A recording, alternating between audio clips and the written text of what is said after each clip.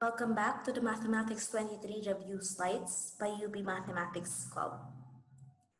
In this video, we will be discussing problems involving application of double integrals. Before proceeding, I would like to remind everyone that you can pause and play back the video if you get confused in the process. Also, you can post your questions in the comments below. Now, double integrals can be used to calculate the area of a region, the volume under a surface, and the mass.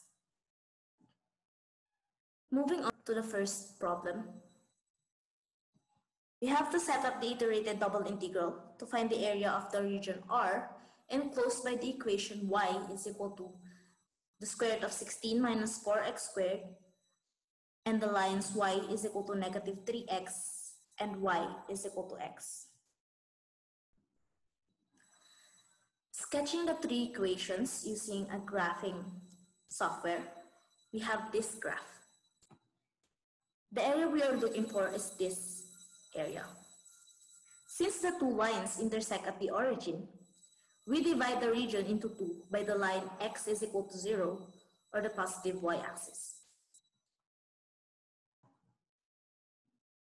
Furthermore, finding the points of intersection of the two lines with the ellipse, we get the values of x as 4 square root of 13 over 13 or negative 4 square root of 13 over 13 for when y is equal to negative 3x is intersected with the ellipse. And for when y is equal to x is intersected with the ellipse, we get 4 square root of 5 over 5 or negative 4 square root of 5 over 5. Moreover, when y is equal to negative 3x, we get the ordered pair 4 square root of 13 over 13, negative 12 square root of 13 over 13, and negative 4 square root of 13 over 13, 12 square root of 13 over 13. And when y is equal to x, we get the ordered pairs 4 square root of 5 over 5, 4 square root of 5 over 5, and negative 4 square root of 5 over 5, negative 4 square root of 5 over 5. Looking at our graph, we can't have a negative value for y. So, when y is equal to negative 3x intersects the ellipse, it intersects at the point negative 4 square root of 13 over 13, 12 square root of 13 over 13. And when y is equal to x intersects the ellipse, it intersects at the point 4 square root of 5 over 5, 4 square root of 5 over 5. Let's take a look back at our graph. In this situation, it is better to use vertical strips. When using vertical strips, for this area, we will get values of y from this line, y is equal to negative 3x, to this curve, y is equal to square root of 16 minus 4x squared. And for this area, we get y is equal to x, to y is equal to the square root of 16 minus 4x squared. Adding the area of these two, we will get the area of the region. So, using the vertical strips, we get the area equal to the double integral of dy dx, integrated with these limits of integration, with y from negative 3x to the square root of 16 minus 4x squared, and x from negative 4 square root of 13 over 13 to 0, plus the double integral dy dx, where y is integrated from x to the square root of 16 minus 4x squared, and x from 0 to 4 square root of 5 over 5. Now, since we are only tasked to set up the iterated double integral, this will be our final answer. Moving on to the second problem, we have a surface S described by 2x plus 2y plus 2z is equal to 4 casts shadow described by the region R enclosed by the unit circle x squared plus y squared is equal to 1 and 9x squared plus 4y squared is equal to 4.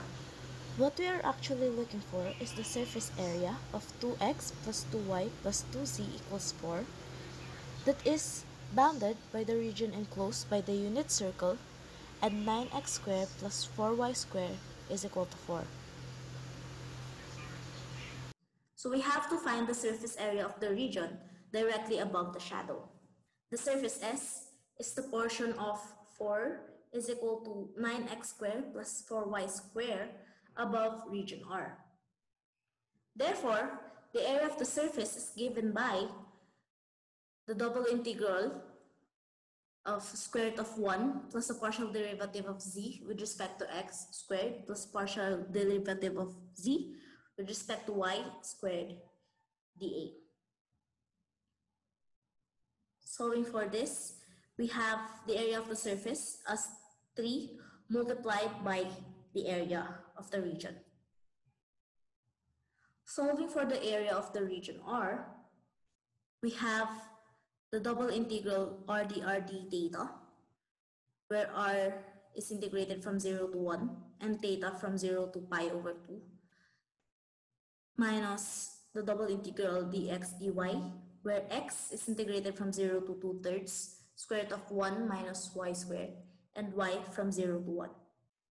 We got these values by looking at our graph from before. So to get the area of this region, we will have to get the area of our unit circle minus the area of this equation from here.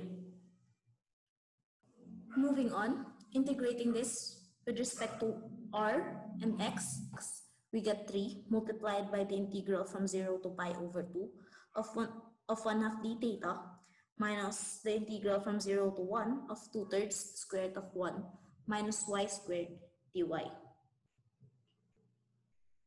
Further integrating this with respect to d theta, we get 3 multiplied by pi over 4 minus 2/3 times the integral from 0 to 1 square root of 1 minus y squared dy. Integrating with respect to y, we get 3 times pi over 4 minus 2/3 multiplied by the quantity 1/2 times sine inverse y plus y square root of 1 minus y squared. And evaluating this with the limits of integration for y, we have 3 multiplied by pi over 4 minus pi over 6. So the surface area of the region directly above the shadow is equal to pi over 4. Moving on to problem 3. A lamina R occupies the region bounded by the curves x is equal to 4 minus y squared and x is equal to the square root of 4 minus y squared. We will see the graph in the next slide. If the density of the lamina at any point xy is x squared plus y, we are tasked to set up the required iterated double integrals in Cartesian coordinates to compute the mass of R and the center of mass of R. This is the graph of the region bounded by the curves x is equal to 4 minus y squared and x is equal to the square root of 4 minus y squared. First, we have to find the points where x is equal to 4 minus y squared and x is equal to the square root of 4 minus y squared intersect these points. Before we proceed to decide whether to use vertical strips or horizontal strips. Finding the points where x is equal to 4 minus y squared and x is equal to the square root of 4 minus y squared intersect, we equate the two equations to each other. So we have y raised to 4 minus 7y squared plus 12 is equal to 0. Now, to make this easier, we'll let a is equal to y squared. Then, we have a squared minus 7a plus 12 is equal to 0.